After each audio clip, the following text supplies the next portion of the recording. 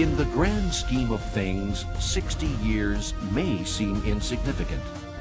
For Moyne College, it represents everything.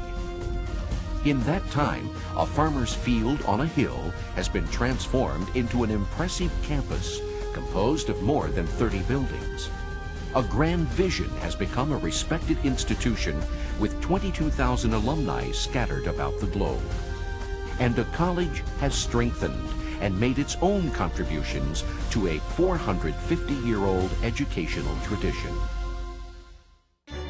The story begins in 1937 when Bishop Walter Forey announced his intention to establish a new Catholic college within his diocese. At the same time, the New York province of the Society of Jesus began exploring opening an institution within its geographic borders, considering sites in Elmira, Auburn, Rochester, and Saranac Lake. In 1941, Bishop Forey formally invited the Society of Jesus to locate the country's 27th Jesuit college in Syracuse. But the Second World War put plans on hold, though ultimately the conflict served as a major catalyst. Following the war, millions of men and women involved in both combat and non-combat roles were ready to embark on new careers. Coupled with the GI Bill of Rights, the influx of those interested in pursuing college studies created a dire need for new institutions. Events moved quickly. In October 1945, the name Le Moyne was decided upon to honor Simon Le Moyne, the Jesuit missionary and diplomat who 3 centuries earlier discovered salt springs in the area. In February 1946, New York State granted a charter for the new college, which held its first classes at a downtown Syracuse storefront, and later in the stately Hiscock Mansion on James Street. That summer, excavation work began at the former Gifford Farm, a 116-acre plot of land purchased for $62,000. Financing for the land and other startup costs came from a remarkable fundraising campaign, which in 2 weeks raised in excess of $1.5 million, the equivalent of more than $15 million today. In June 1948, a motorcade traveled from the Hiscock Mansion to the Heights. Once there, hundreds of students processed to the newly built administration and science buildings, symbolizing the move up to the new campus. Word of the new college, the first Jesuit school to open as a coeducational institution, spread quickly, with much optimism and enthusiasm marking the early years. In 1951, the first class of 259 seniors graduated. 4 years later, Nelligan opened as the first residence hall. Students adhered to a firm dress code, with seniors and professors required to wear black academic robes. No longer strictly a commuter college, the campus became more vibrant. The Drama Guild, Boot and Buskin debuted. The Le Moyne Glee Club appeared on The Ed Sullivan Show to benefit the college's building fund. With basketball as its cornerstone, Le Moyne's fledgling athletic program prospered.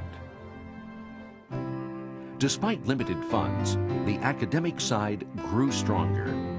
More and more respected faculty were recruited, and natural sciences joined industrial relations as hallmarks of study, complemented by a rigorous core curriculum in theology, philosophy, history, and classical languages. Spiritually, the Jesuit presence was bolstered by the opening of the Loyola Hall residence in 1957. Priests lived on each floor of Nelligan, and though the number of lay professors was growing, nearly half of all faculty were still Jesuits.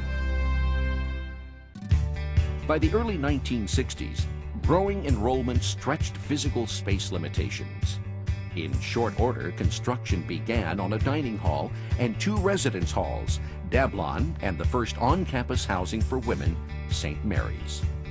The Anthony A. Henninger Athletic Center was built, creating an on-campus venue to hold indoor sporting events. The 1960s witnessed a time of change, activism, and turmoil around the world, and Moyne mirrored society. The International House, founded in 1962, institutionalized the college's commitment to social justice. Many from Moyne joined the Civil Rights March on Washington in 1963, and later a series of Vietnam War protests took place on campus. Vatican Council II had an enormous impact on the Catholic Church, and, by extension, Moyne, as liturgy and curriculum changed to reflect the Church's new decrees. By the 1970s, student life for Moyne's 1,800 undergrads was far different than that of their predecessors. The dress code had long since been relaxed. The Rathskeller opened in Basement 4A. Dolphy Day, a spontaneous celebration of spring, became an annual tradition. The Noreen Real Falcone Library would soon be built, allowing the former space to be transformed into the Dolphin Den. In the mid-1970s, women's sports, spurred on by Title IX, took off. Basketball, soccer, and later softball all achieved significant success. Men's teams also excelled, in particular baseball, which took the campus on an emotional roller coaster ride when it came within one run of making it to the 1989 College World Series. Campus growth continued. A rec center was added, featuring multi-use courts and the Vincent B. Ryan S.J. Pool. The Panache Family Chapel became the spiritual center of the campus. And in 1999, the W. Carroll Coyne Center for the Performing Arts replaced the venerable Firehouse, for 30 years home of the highly respected drama program.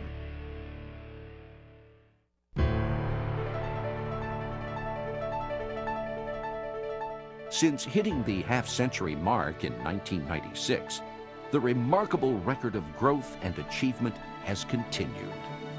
Today, more than 2,300 undergrads from the U.S. and abroad can choose from 29 majors.